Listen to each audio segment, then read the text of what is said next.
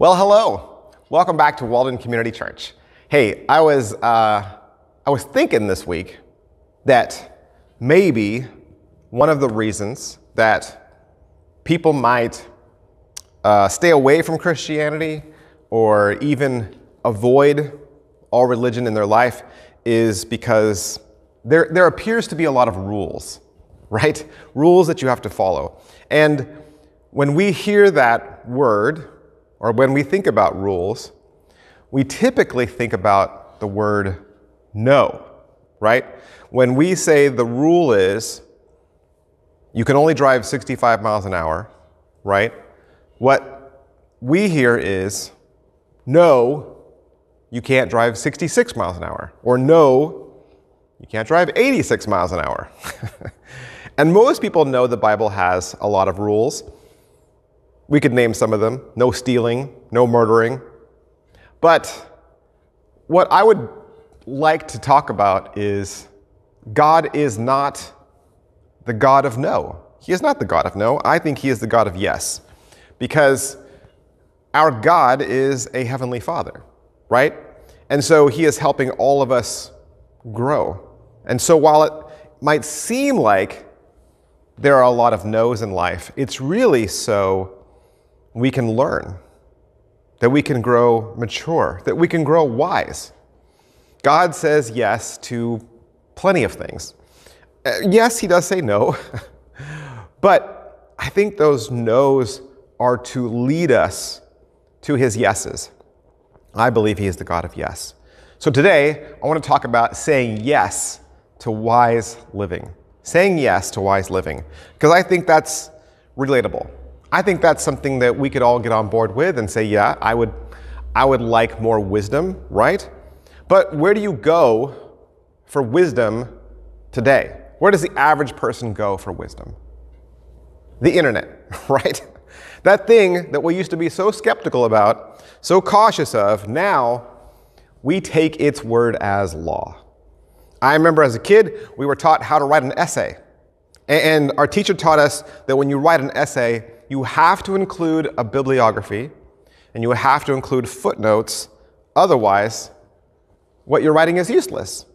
So whenever I stated a fact and I didn't quote where I got that fact from, my teacher would circle it and write the word source with a question mark.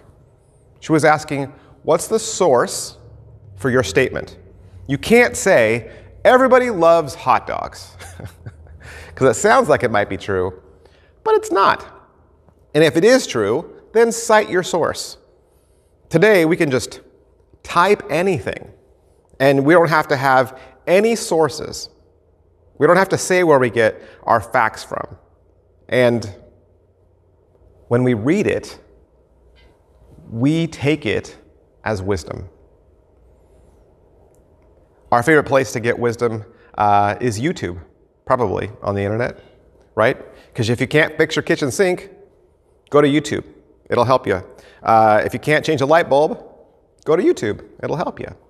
Want to learn how to change a spark plug, change an air filter? You can look it up on YouTube. My prediction is, in the future, going forward, the how-to section at the bookstore is going to shrink. Because more and more people, experts, they're going to realize that it's easier to just make a YouTube video than it is to write a book. But it's really too bad that we don't also find the Bible in the how-to section.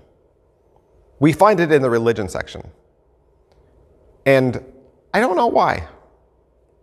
I don't know why. Because if you look up the word religion says the belief in and worship of a superhuman controlling power, especially a personal God of gods, or a particular system of faith and worship, or a pursuit or interest in which someone ascribes supreme importance. So religion, as defined, is either a belief, a system, or a pursuit, right? And I hope you then would agree that if that is the definition of religion, then the Bible doesn't belong in the religious section. It belongs in the how-to section. Because as a Christian, for me, it's about a relationship. Christianity is a way of living, It is not a way of believing. It's more about growing in wisdom than it is adhering to one particular system. It's about becoming more like Christ. So it's never about what I believe or what I think is important. Yes, the Bible tells you how to live. It's also how to live with wisdom, how to live wise. Saying yes to wise living is how God wants us to live.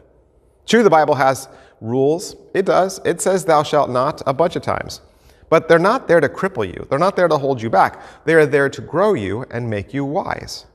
Think about it. If God is real, then to have biblical wisdom would mean to be that you are in harmony with what is real, in harmony with reality. If God is real, why would I want to live apart from him? Why would I want to live separate from him? My family, my entire family, spends a lot of time on YouTube. We do, and we're terrible. We could argue that much of what we watch is to make us wise, to learn, to grow. And maybe you read books. Maybe you listen to podcasts. Maybe you take college classes for fun. Whatever it is, we do this to improve ourselves and to improve our life. But the reality is, that's just more of me saying yes to the world. Because if you're not obtaining biblical wisdom, then I'm not living in God's yes. To truly say yes to wise living is to pursue the life that God wants me to live. Why? Why should you pursue the way God wants you to live? Well, first, because then your life will be blessed. Your life will be aligned with his principles. And then second, over the long haul, you'll be more successful. You'll be able to face all of life's difficulties. And third, more of God's wisdom and more of his yes in your life will bring you more peace. Less self-inflicted wounds, less regret, and more of your life in harmony with his. So we're going to look at the Sermon on the Mount today. This is Jesus' largest teaching, and it's a good place for us to discern how God wants us to live. So, because I think most of us follow our own wisdom, right? Or we follow conventional wisdom, and we think that that's the right choice. I mean, why listen to God, right? Religion is outdated. The Bible is outdated. So it seems like the right choice is to follow what everybody else is doing. But Jesus spends his time in the Sermon on the Mount turning conventional wisdom on its head.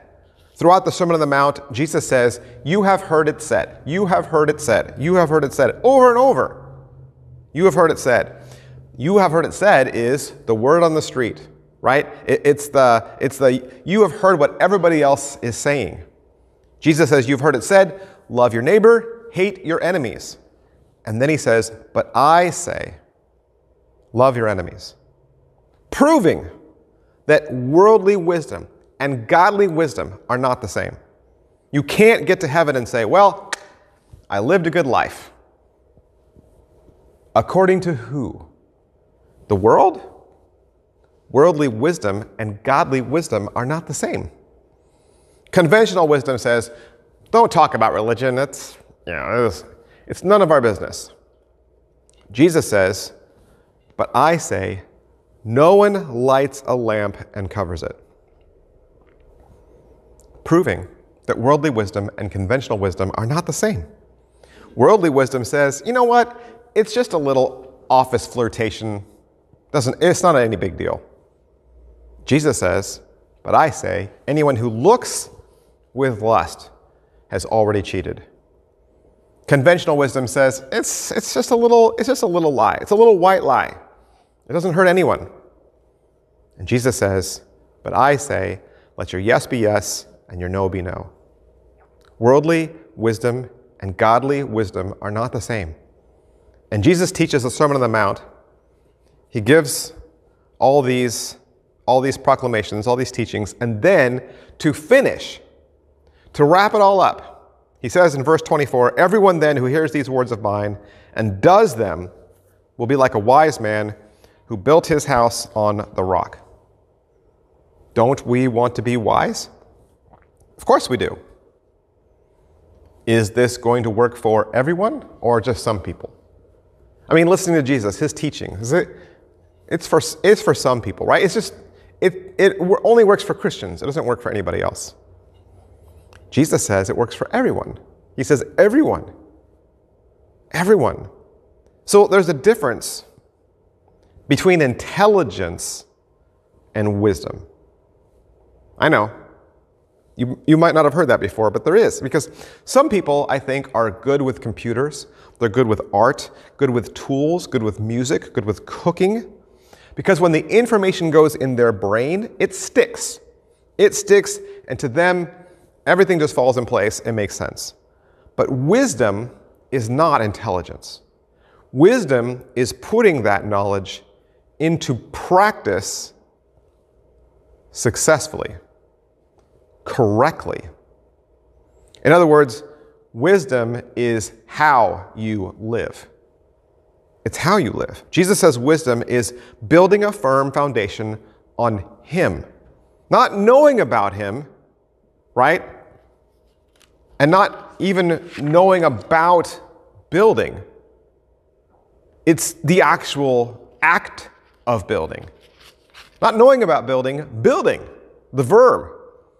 A few years ago in Bowling Green, Wisconsin, they had a 40-foot sinkhole open up under the National Corvette Museum, and it claimed the lives of 8 classic Corvettes. Why is worldly wisdom not enough? Because you need to open your life up to having more stability in your life, more trust. Because when these life events, when these sinkholes, when they open up underneath you and they swallow you, what are you going to have as your support, as your foundation? They say the average person experiences 5 major catastrophes in their life. What is going to be the bedrock for you to get you through those? Believe me, there's no YouTube video that's going to answer those questions. Let's read the entire passage. Jesus says, "Everyone then who hears these words of mine and does them will be like a wise man who builds his house on the rock. And the rain fell, and the floods came, and the winds blew and beat at that house, but it did not fall, because it had been founded on the rock. And everyone who hears these words of mine and does not do them will be like a foolish man who built his house on the sand. And the rain fell, and the floods came, and the winds blew and beat against that house, and it fell, and great was the fall of it." Now, the obvious question after reading that is, why would anyone build their house on sand? Right? Doesn't make sense. Why do that? Well, there are only 3 reasons to do anything. Because it's good, because it's fast, and because it's cheap. Why build your house on the sand? It's fast and it's cheap. If you build your house on sand, you can start right now. You don't have to spend any time doing any initial legwork. You don't have to dig down to find bedrock. You don't have to lay a concrete slab. It's easier and cheaper to do it this way.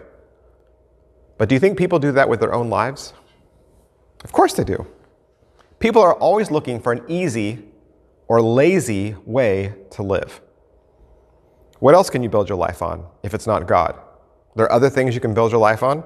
Sure, there's lots of sand out there, right? Career. Career is a big one. Philosophy, science, politics, jobs, family.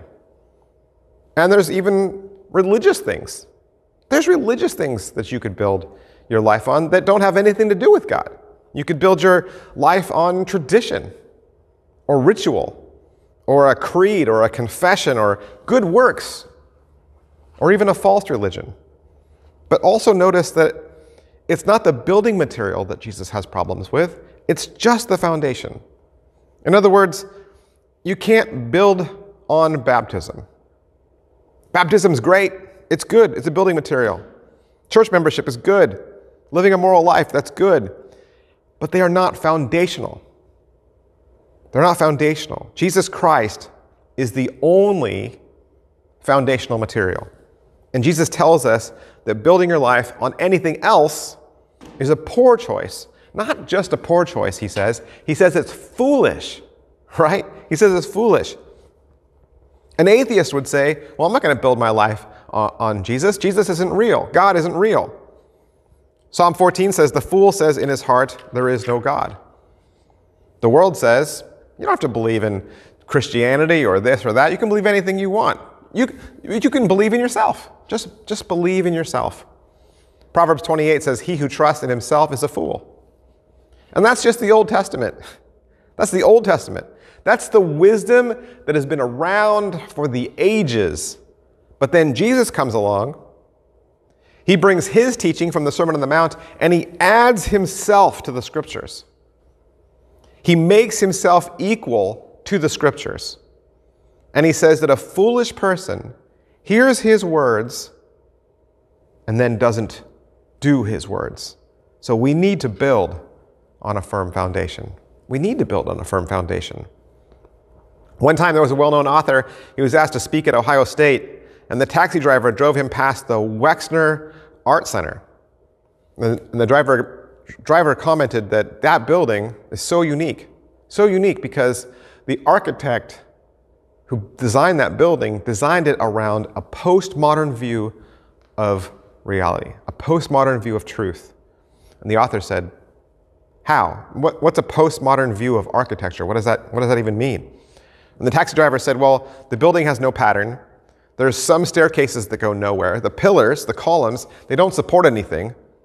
And it's just a monument to symbolize how postmodernity goes nowhere, that it's mindless, that it's senseless.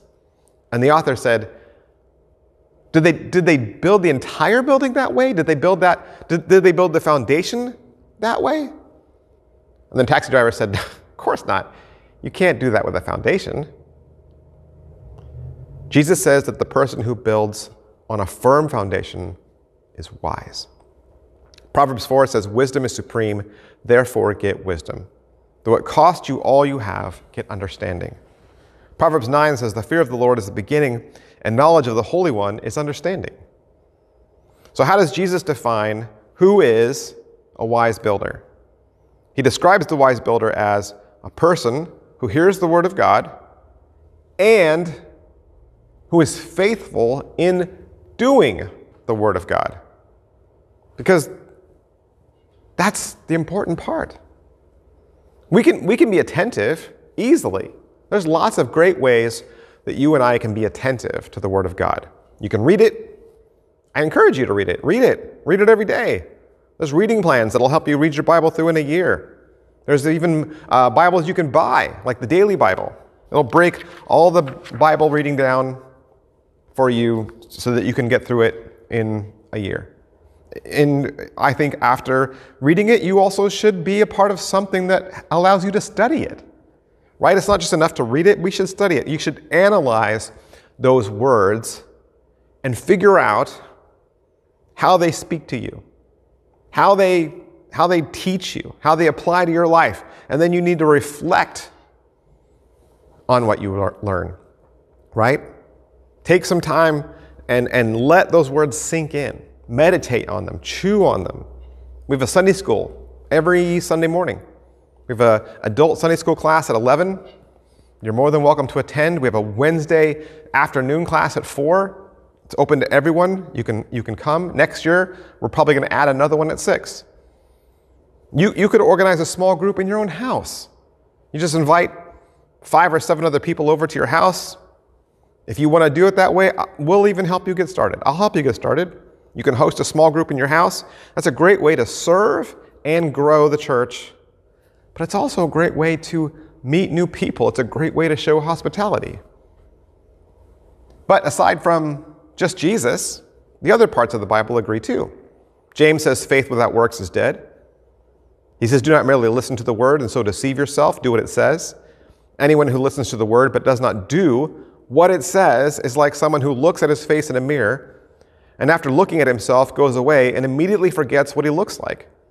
But whoever looks intently into the perfect law that gives freedom and continues in it, not forgetting what they have heard, but doing it, they will be blessed in everything they do. You know, Eugene Peterson, the guy who helped translate and edit the Bible to the Message, right? He was the chief editor and the translator for the Message. He tells a story that illustrates the dependency between reading and doing. He says when he was 35, he bought a pair of running shoes. And he started running. And he just loved long-distance running. Loved that smoothness, loved the rhythm of it. And he started competing in 10K races like once a month. And then he would do a marathon once a year. And he started getting all of these running magazines, you know, subscriptions that would come to his house to talk about running. And he would read those. And then one time, he said he pulled a muscle, and then he couldn't run for a couple of months. And the magazines would still come to his house, but he stopped reading them. But the moment he started running again after he healed, then he started reading the magazines again. And that's when he realized that the reading was an extension of something that he was doing, something that he was a part of. He was reading for companionship, he was reading for affirmation, because he was taking in all the experiences from other people about their running. And he learned a few things, he said, but mostly it was about how he could deepen his world of running. He said, if I wasn't running, then it didn't matter if I read the magazines. Only running, only doing helped him draw closer and deepen that relationship. The parallel, he says then, with reading the Bible is very similar. He said, if I'm not living in an active response to the living God, if I'm not just reading about his creation and salvation and holiness, that's not enough. It's not going to hold my interest for long, he said. The most important question isn't, what does this mean? He said the most important question is, what of this can I obey? What of this can I do right now? Just simple obedience. Obedience opens up our lives to the text. It's so much quicker than any Bible study. So much quicker than any dictionary. So much quicker than anything you can read. Well, hopefully, your life won't have any sinkholes, right? That's what the verse said. No, it said when, right? It said, and the rain fell, and the floods came, and the winds blew, and beat on that house. It didn't say if. So the sinkholes happen to all of us, right? In Jesus' story, it happens to the wise, and it happens to the foolish. But what's the difference between the two? Was it just that the foolish person didn't hear Jesus? No. The foolish person heard Jesus. Jesus says the wise person heard and obeyed him. And that's crucial for us when we face the storms of life. Everyone you know, your neighbors, your friends, your family, the people that you live with, even people in your church, right? Everyone. They have either built their house on the rock or they have built their house on sand. Everyone. Everyone. And if you walk back up to any house that was in Jesus' day, and you just kind of casually looked at the house, you couldn't tell. You couldn't tell if the house was on rock or sand. They would look the same. They would look the same until the ground opens up. Storms reveal foundations. How does Jesus describe the storm? He said it hit from all sides, right? There was pressure from above, the rains descended. There was pressure from below, the floods came. There was pressure from all around, the winds blew. You see, this is why we say that becoming a Christian doesn't save you from hardships or tragedy. It doesn't even save you from ever sinning again. Christians experience hardship. In the book of Job, the accuser tells God that God's favored one, Job, he hasn't experienced any hardship.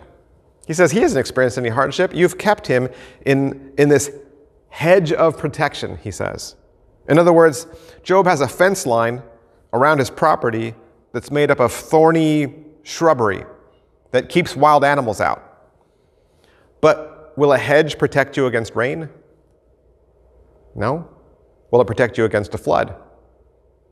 No. Would it protect you against wind? No. So Jesus isn't teaching a parable about how to build your house in a protected environment. It's a parable about the foundation that your life sits on, not about avoiding the sinkhole, not about avoiding weather. The outcome is determined by the foundation you are sitting on. There are no storm-free zones. There are no storm-free lives. Your faith and your happiness will be tested. We will go through these trials of life. And these trials of life are not going to be disguised. It's not going to come to you as a rainbow, right? It's not going to look like sunshine. I think the Bible story we most often think of in this is Peter, right? Peter walked on water, but he didn't just walk on water. He walked on water during a storm. The Bible says immediately he made the disciples get into a boat and go before him to the other side while he dismissed the crowds.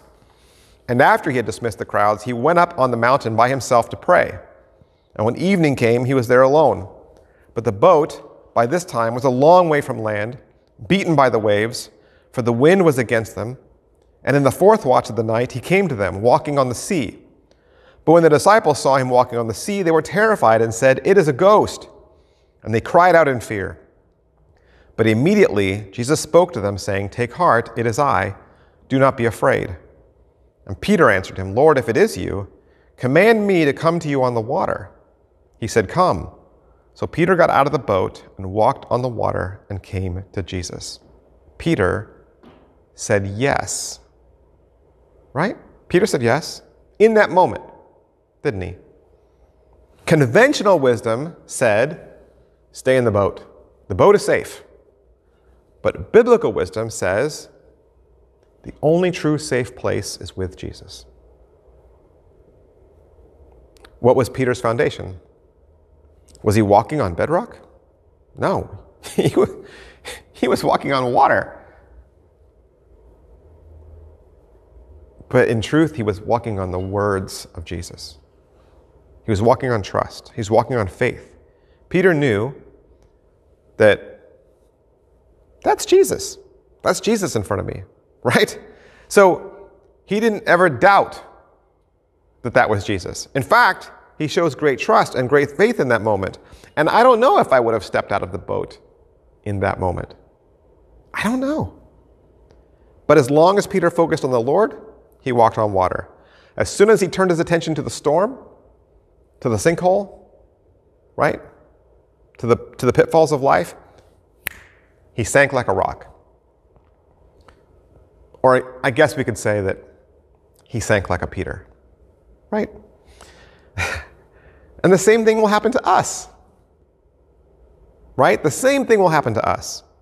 We step out in faith, we're doing God's will, answering God's call for our lives, and then the moment a storm strikes, our children rebel against us, we lose our job, we go through a divorce, we experience a death, no matter what, right? Something big, feels like you're struggling, trying to climb out of a pit, can't get ahead. You become disoriented and you turn away from God because conventional wisdom says, you should do this. Conventional wisdom says, you should do this. And then we do it and we sink. We sink.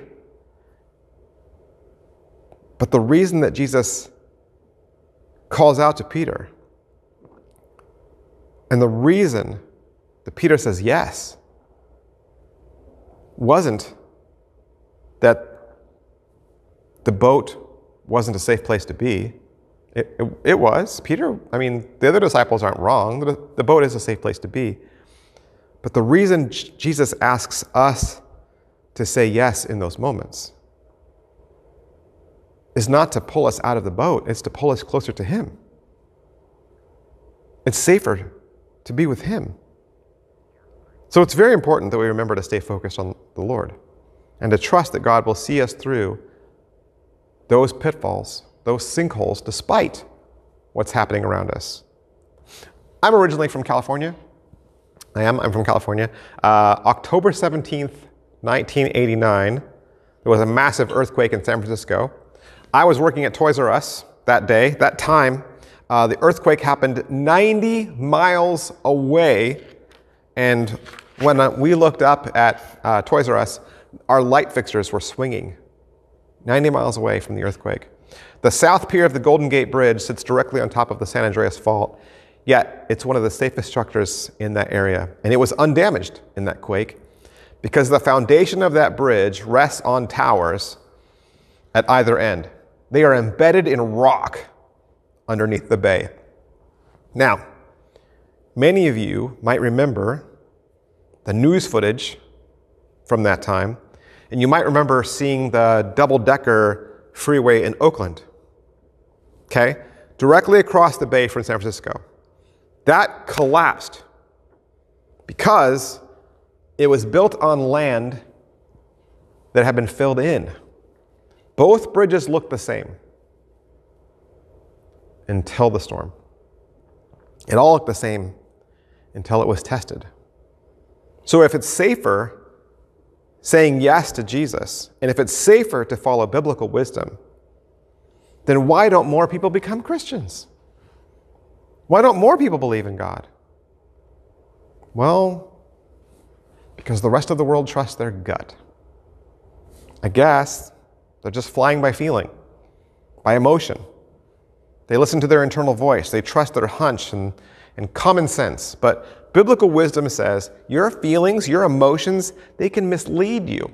It's better to build your foundation on truth. God's word is reliable. It's trustworthy. It's consistent. Peter starts to go under the water. And he says, "Lord, save me." And Jesus reaches down without hesitation and takes Peter's hand. Think about that. Because conventional wisdom says stay in the boat. But Peter knew that even in a storm, it's safer to be with Jesus. Because he's right there to help us. Right there. Saying yes to biblical wisdom is saying yes to how God wants you to live.